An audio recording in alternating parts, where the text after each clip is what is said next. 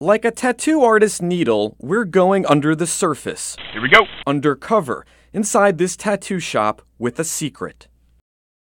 From the outside, InkLink on East Franklin Boulevard in Gastonia is unassuming.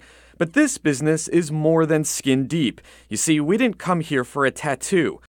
We're looking for a hidden room. Next to the artboard, we find an unmarked door, which leads to another. This is a different kind of speakeasy. Within seconds, we're led inside, into a backroom gambling operation InkLink doesn't want you to know about. This place is protected by a fake wall and a video surveillance system that monitors the outside. Is there a reason it's hidden back here?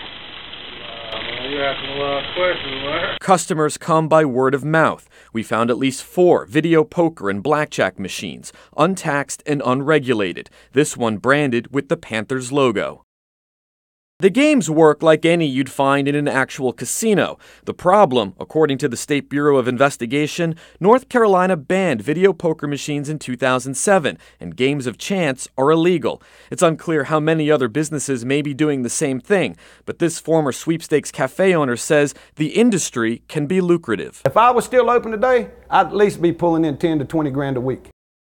We showed our video to former CMPD officer Walter Bowers. It would certainly be illegal. I don't think you have to be a world-class detective to kind of see some of the things that look kind of shady. We interviewed InkLink's owner Jeff Mooney back in 2016. Gastonia itself has been kind of like a little mecca for tattooing. Over the phone, he tells us, "Please air your story. The only comment I have is it's not on my property. I don't lease the building. Nothing you recorded is located on my property that I lease." Technically, that's true. This Krant casino is actually located inside an abandoned adjacent clothing store. With the front door locked, the only way in is through InkLink. In addition to video poker, we also found tattoo supplies, suggesting this gambling den is also used for their storage.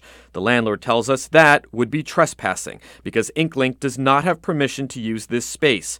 Because of what we found, this shop's luck is now running out. The landlord telling us InkLink will be evicted. Off camera, I brought our findings here to Gaston County District Attorney Locke Bell. He said he appreciated us bringing this to his attention and said he was going to discuss it with local police. After weeks of leaving messages, we still had questions, so we came back, this time our camera no longer hidden. Hi, Matt Grant, Fox 46. Are you guys running an illegal gambling operation here? These employees didn't want to face our questions. What was that? Another ducked into a room and closed the door.